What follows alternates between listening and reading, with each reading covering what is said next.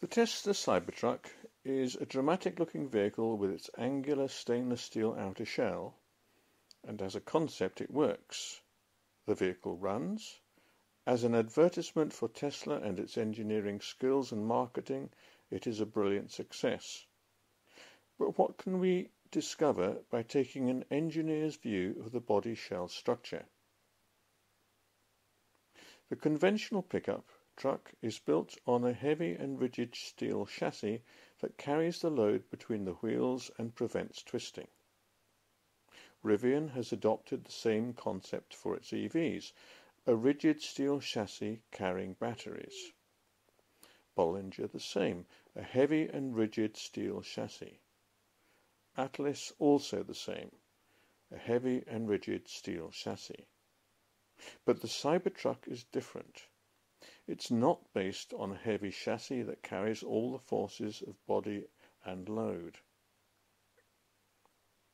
If we remove the doors and windows from the Cybertruck and look inside, we can see a totally different structure. The framework of struts forms a truss bridge, just like a railway bridge. And just like the struts of a railway bridge, these struts carry the load.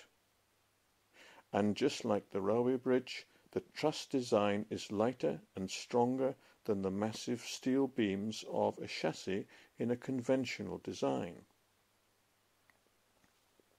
One aspect that complicates the simple bridge girder approach is the need for cutouts for the wheels, particularly in the rear where the extra load of the bed is being carried.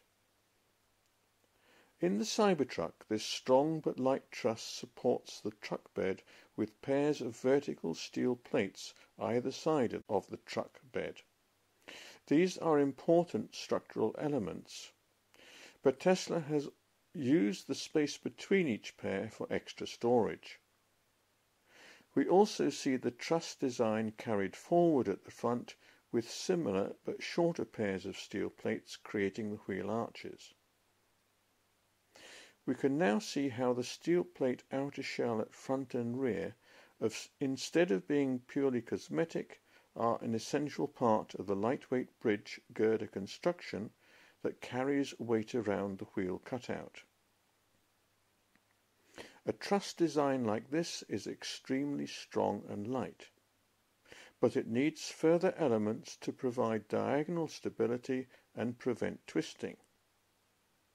These braces are provided by the steel plate bulkheads to the front and rear of the passenger compartment. But we still need diagonal stability of the roof elements. The flat fixed glass of the windscreen and roof can provide this, and this is probably the main reason for using the ultra-strong glass. It is an essential structural component. The floor of the vehicle is also the battery pack.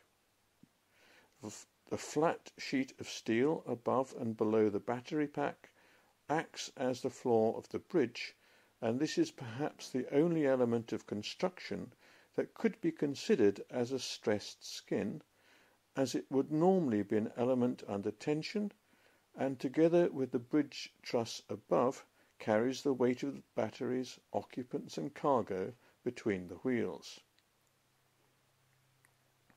This floor plate of the battery container also provides diagonal strength at the bottom.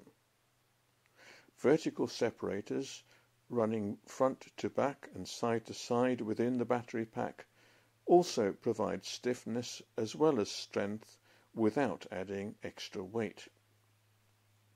So an important message for anyone thinking of buying a Cybertruck and then modifying the design. Every bit that you see is an important structural part that gives the vehicle its strength. Cut any one of those elements and the vehicle would be unsafe. My conclusion, this is a brilliant structural design for a very strong but light vehicle.